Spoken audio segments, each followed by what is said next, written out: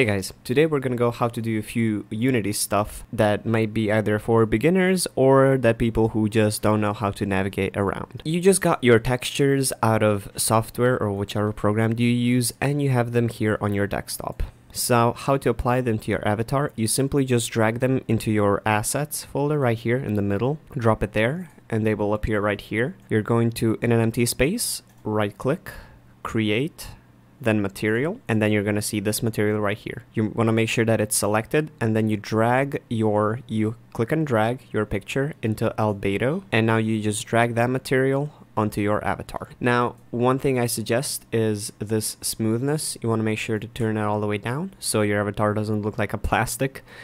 Now here, if you have a specific shader that you want to put on your avatar, let's say for example Payomi, you can do so by clicking here on the next to the shader and standard, then select Payomi, and then you can either go Payomi Tune or Pro. And as you can see, your avatar will go blue for a bit and then it'll change to its natural state.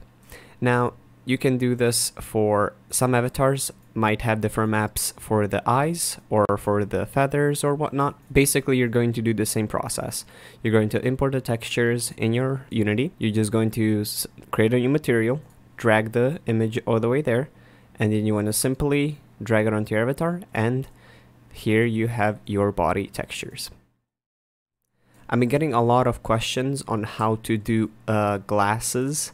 So for example, how to make the transparent material on your glasses.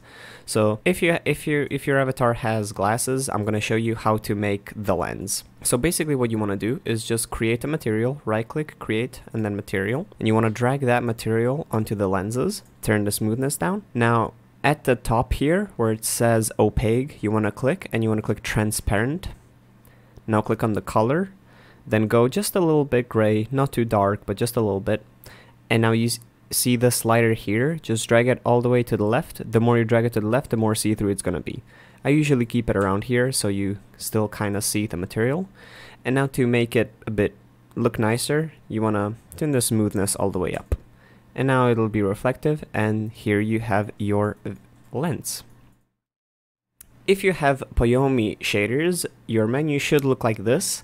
And here you can do some pretty nice stuff that I'm gonna go over. I would suggest adding Payomi on your avatar simply because it makes your avatar look much nicer. So anyway, here we go. Select the special effects folder. You see emission, you see a dissolve animation, let glitter, a bunch of cool interesting things. If you want to do just normal body emissions, you want to make sure to check this little window here, and now just drag your textures onto the emission mask and to the emission map. Check these two boxes here, and now change the color to white. And now using the emission strength, the more you go to the left, the more powerful it's going to be in game. I don't suggest going anything above, let's say maybe 3, 4, maximum 5. If you go above that, your avatar is going to be like a sun in game.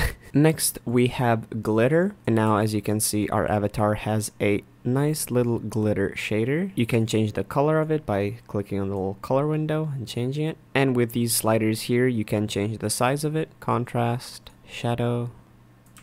Yeah. If you would like to export your avatar, let's say you want to make a new project, that is really simple to do. You want to make sure that you're on assets here, and then you want to click on your avatar. Then at the top where it says assets, you're going to find this window here called export package. You just want to select that, and then it'll open a window to, you know, basically if you can put it on your desktop and then name it whatever you want. There's a bunch of things that you can do in Unity.